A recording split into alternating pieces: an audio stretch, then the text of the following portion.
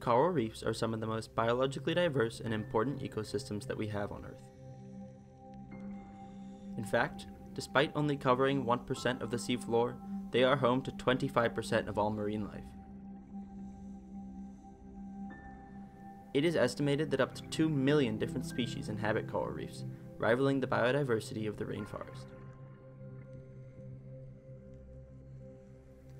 They aren't just vital to marine life though, as over 500 million people worldwide depend on coral reefs for food, income, coastal protection, and more. They are incredibly valuable to our global economy, and by one estimate, the economic goods and services provided by reefs are worth about $375 billion each year. But unfortunately, coral reefs around the world are struggling.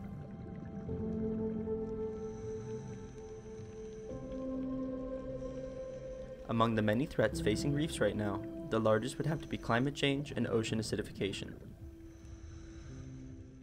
When a coral is stressed by these changing conditions, it will expel the algae that lives inside of its tissues, which can cause it to die.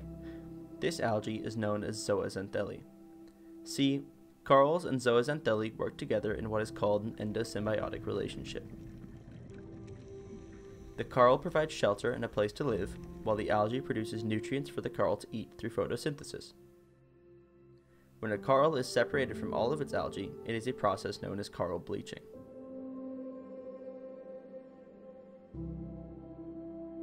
Mass global bleaching events were once rare, but are now happening far more often and intensely. Over 50% of the world's coral reefs have died in the last 30 years, and up to 90% may die within the next century if we don't take meaningful action to prevent it. Thankfully, there is hope that the reefs can return one day. To learn more, let's visit the Coral Restoration Foundation in Key Largo, Florida, a non-profit marine conservation organization using cutting-edge science to lead the charge against the rapid reef decay seen in the Florida Reef Tract. So the Florida Reef Tract, it's the largest reef in the continental United States. So it's a national historic landmark essentially. And Keys in particular rely on the tourism that's generated from the reef. I mean, that's why we have a community down here, is because there was a reef here.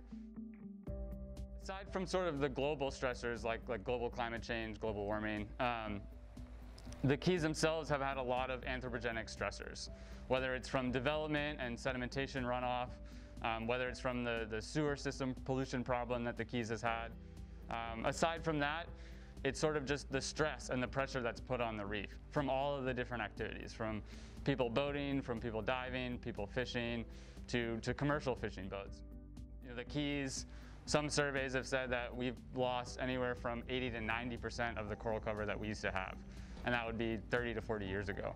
So that's a very, very rapid, drastic decline in coral cover that we haven't seen anywhere else in the world. CRF's main focus is restoring the Florida Reef Tract, actively outplanting corals to it. We do this in a kind of a three-pronged approach. We have our restoration program. We're doing the active restoration. We're going out on the boats, we're growing the corals, cleaning the structures, fragmenting them, outplanting the corals.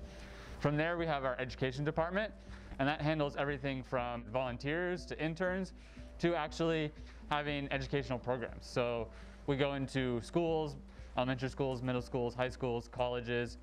We have college groups come down here and do programs with us to learn about the reefs, to learn about restoration, what we're doing. All of that, anywhere from educational programs to we have a Captain Coral sort of show for little kids. The third program we have is our science department, or our science program, and that works in tandem with the restoration department to determine best practices. So not only are we actively outplanting corals, but we're also trying to study the best ways to do that. In addition to their educational activities, the Coral Restoration Foundation engages the public in their mission through their dive programs.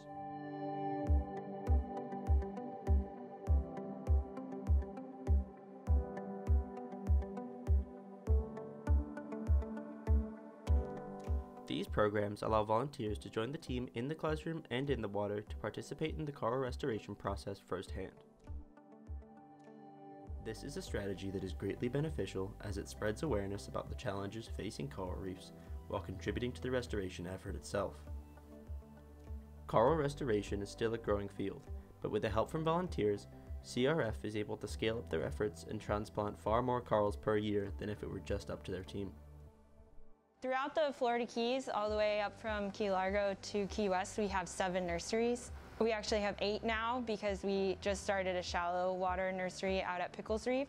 But at these nurseries, we have our coral trees, which grow the different species of corals. Most of our coral trees are staghorn and elkhorn. That's what we produce the most of. The trees are 5 feet tall and 3 feet wide and can hold up to 60 corals. The corals are suspended in the water column, so that allows for them to get ample water flow, ample nutrients and oxygen as the water passes through them. They are also less exposed to predators and competitors such as algae and fire coral and other kind of things that would compete with the corals. Additionally, the coral tree was designed to be raised and lowered using a special knot. So during the winter time, we like to raise our trees up closer to the surface so that they are in slightly warmer waters. In the summertime, however, we want to pull them as far down as possible to try to stay a little bit cooler to help prevent any sort of bleaching events.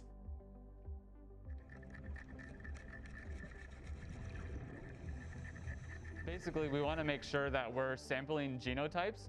We're sampling individual coral colonies from a wide range of reefs across the Florida Keys. So we maintaining the sort of genetic diversity that the natural reef has. We don't want to just collect corals from one reef and then put them out on the entire Florida reef tract. Once the fragments are in the nursery, they go from maybe hand-sized or finger-sized to about a basketball in anywhere from 9 months to a year. What we do from there then is what's called asexual fragmentation or asexual propagation. We'll take that basketball-sized colony and fragment it into 4 or 5 different, sort of hand-sized pieces. We'll outplant 4 of those, and we'll rehang that last 5th piece for it to regrow again next year. And so that's sort of where we have this sustainable stock of coral growing. We frag just enough to outplant, and then we leave just enough in the nursery so that it regrows for next year. Essentially, when we first started, we did this in an exponential level. We only outplanted 2 fragments and hung up 3. And so we're increasing our coral by 3-fold kind of every year. We're at the point where we no longer need to do that, and we can start outplanting most of the tissue that we have. There's 2 coral species that we primarily work with. This is staghorn, Acropora cervicornis, and elkhorn, Acropora palmata. Used to be the 2 most dominant species in the Keys. And so they've actually lost upwards of 95% of all tissue that used to be in the wild on the reefs naturally. And that's that's a huge drastic decline. It's unthinkable. A big important thing about these 2 species is that because they're one of the most dominant, they're also the most dominant reef building. Their skeletons break down, they grow, and they form what is the limestone that actually makes the structure of the reef. So they form the habitat that is what is quote unquote the coral reef.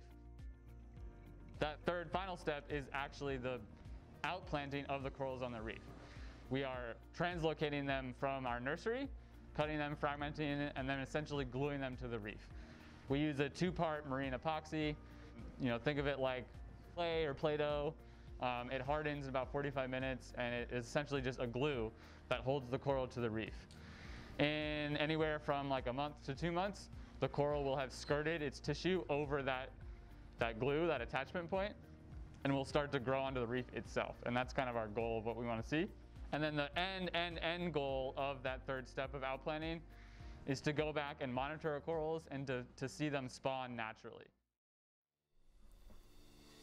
Since their founding in 2007, the Coral Restoration Foundation has seen tremendous success with many of their goals. To date, they have returned more than 140,000 critically endangered corals back onto the Florida reef tract. Many of these corals have now grown into thriving colonies with the ability to sexually reproduce via spawning, kickstarting the reef's natural process of recovery. In fact, in 2009, CRF made history as their outplanted corals became the first documented nursery-raised corals in history to spawn in the wild. The Keys is kind of the forefront in this global coral decline problem. You know, we know it's happening here. We've been seeing it happen for 20 and 30 years. And CRF is actively trying to come up with ways to combat that. How can we bring it back? How can we fix it? How can we apply the techniques we're doing in the Keys to elsewhere in the world who are now just starting to see this massive decline that we've already had here? A big issue with the decline of coral reefs and the field of coral restoration is out of sight, out of mind. We're dealing with a problem that the everyday person doesn't see every day, won't see every day. Most people probably won't experience in their lifetime. And so it's, you know, the reefs are underwater. Not everyone lives near a coral reef. not everyone can be a scuba diver. Not everyone is a swimmer even. And so it's really, you know, CRF not struggles, but it's a big issue about getting the problem out and making people aware of it, and making people aware of how important it is, and how, you know, oh, it's a coral reef, it's in the water, like why should I care about that? And the really big thing is that these coral reefs affect everyone around the world, whether it's via economic value from tourism, whether it's you're getting your seafood, you know, you like to eat sushi, that those fish come from a reef somewhere around the world. And it's all interconnected, it's all tied together. And, you know, as a species, humans have never seen the total decline of an ecosystem. We've never experienced what would happen if we lost all of the rainforests in the world. And we're getting really close to that point with coral reefs.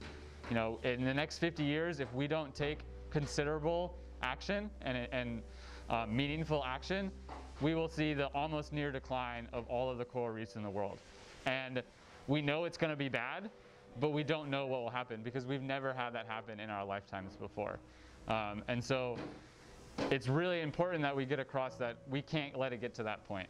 You know, as a species, as stewards of our planet, we don't want to find out what happens if we lose coral reefs because we know it's going to be bad. We know it's going to be really bad. And so it's really important that, you know, we need to do things now and not 50 years in the future. And those things could include, you know, coming and volunteering for CRF. They could include donating your money, donating your time. They could include lobbying for appropriate legislation, or for appropriate, you know, green environmental candidates. There's lots of things you can do, even if you're not a scuba diver, even if you're not a snorkeler, that will have a direct impact on coral reefs around the world. Thank you so much. Awesome. That was Yeah. Thank